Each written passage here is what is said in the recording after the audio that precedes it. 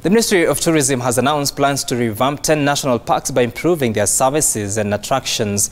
Cabinet Secretary Najib Balala says demands by tourists have changed over the years and there was therefore need for fresh offerings in the parks. Speaking in Kwale County during the just concluded Coast Tourism Summit, Balala said value addition would bring more revenue to the parks and the country. He said plans were underway to market parks as individual brands. If you look at our entertainment, it's a destination that we definitely can benchmark against. So one that comes to mind when you think, oh, they're good. But we don't need to look far when it comes to best practice. We have identified 10 national parks in the country, from Shimba Hills to Sibiloi. And we said, how do we improve?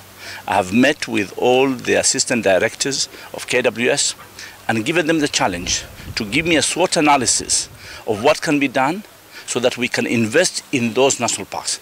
We want to brand national parks. We must have an experience in the national parks.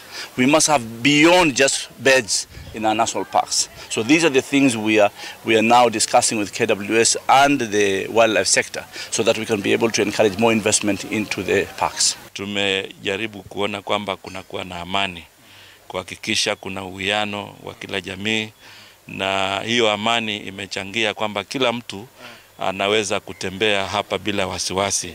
Na vile vile tumeshiriki kuweza kuitangaza South Coast. Mwaka jana tulikuwa na wizara kule Berlin na sehemu nyingi ambazo tunashikana na wadau wote ili kuweza kutangaza South Coast. We have realized over the years the beach destination has not changed. In fact, it has gone down.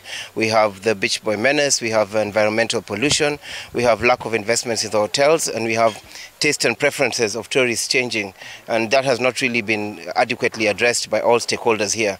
So we're having a closed door open conversation where we are interrogating ourselves and coming up with an agreed way of what everyone is going to do. What is government going to do moving forward to sustain this? What is the county government going to do moving forward sustaining this? And what is the private sector?